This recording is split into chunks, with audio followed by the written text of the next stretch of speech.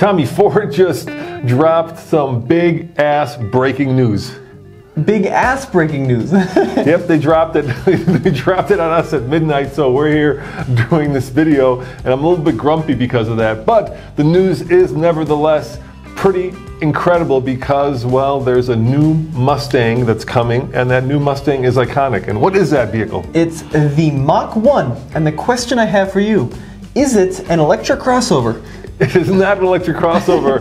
It is a fastback sports car, the way it should be. But before we give you all the details and show you, well, the three pictures, let's look at the original commercial for the Mach 1 when it first debuted in the late 60s.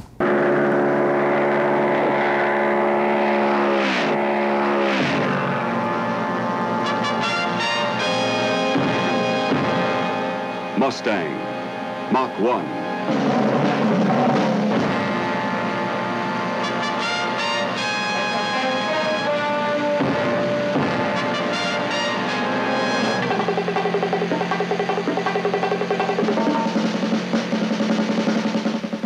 Mach 1, special sports performance, sports roof Mustang. Mach 1, something scorching to keep Mustang the original and the front runner, thundering along far ahead of the pack.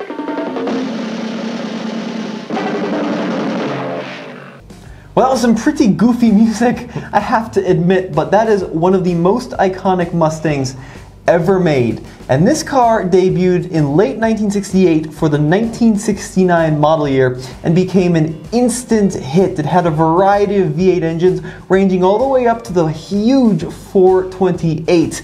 And then it went on to become a performance icon. Well, there were a couple of years that weren't so good. Yeah, there was that Mustang 2. The hatchback. Yeah, that wasn't grand.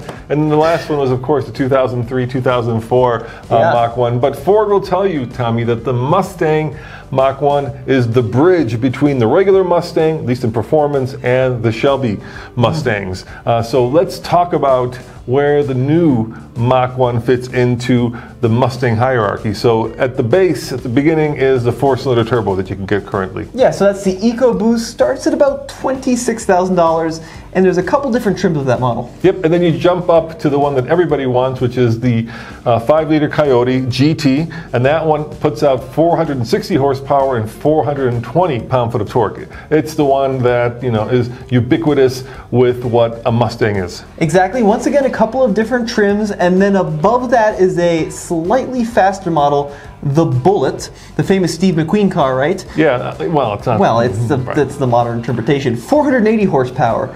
And that's kind of the top dog in the standard Mustangs, but there's a whole nother level above that. Yeah, and then you get into, of course, the Shelby Mustangs. So there's a Shelby 350, and this year Ford rolled out, of course, the top dog Mustang. Yeah, the GT500. The GT500, which we had a chance to drive in Vegas not that long ago, and that puts out, if I recall right, 760 horsepower. Right, so there's a pretty big gap in the Mustang horsepower lineup. And if this new Mustang is similar to the old Mach 1s, you're going to see a nice perfect fit between the Bullet and the GT350. All right, so let's do some speculation because Ford unfortunately didn't tell us a lot about it. Oh, why? We've got 3 pictures and that's pretty much it. Yeah, so we know it's, of course, the iconic fastback, which is what the Mach 1 has always been associated with. And they said it's going to be the top dog, highest performance, track-going 5-liter. So we know it's going to have the Coyote engine. So that would put it above the Bullet, which is 480 horsepower. So I'm thinking they're going to tweak the power, maybe a little bit more, and bring it up to, and this is, of course, speculation, 500? I think that's a good bet. I don't think they're going to give it the flat plain crank that's in the, GT350, yeah.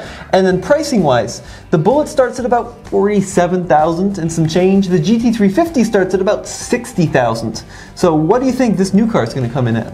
I think it's going to be in the mid-50s. Yeah, I think you're right. Now, can we talk about some of the pictures? Because there's definitely some interesting styling cues here. Yeah, let's talk about those big holes in the front. What are those all about? Okay, well, the 69 Mach 1, which was iconic, had 4 headlights, right? That was one of its design cues.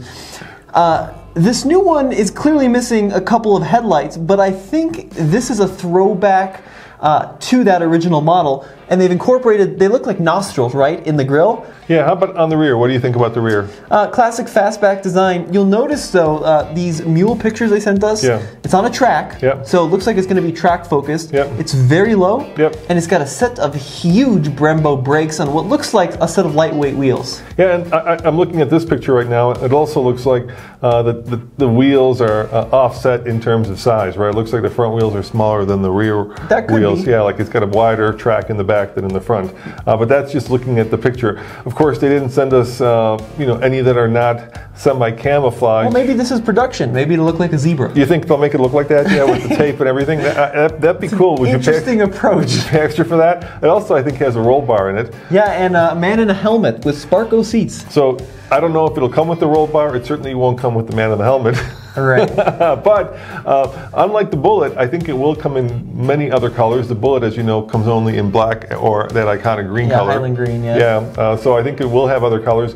What other speculation can we have? They didn't talk about pricing, so we don't know that. They didn't talk about horsepower. They just said it's going to be the most track ready, the highest performance Mustang GT variant that you can get, right?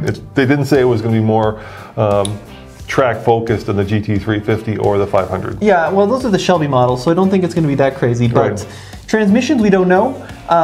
The Mustang now is available. A 10-speed. Yeah, but it'd be cool if they had a manual. Yeah. You know, I think that would be a huge selling point. A 10-speed manual. No, not a 10-speed manual. Probably a 6-speed manual is a fine number of gears. Maybe 4. Maybe they went with an really old school design.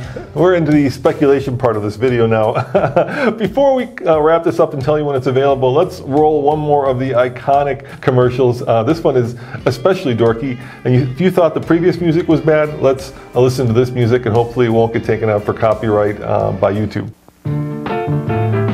What makes Mustang #1? Personality. Take the 1970 Mustang Mach 1, for instance. It's got recessed taillights, an optional 428 Cobra Jet V8 with a shaker, and a sporty new front end.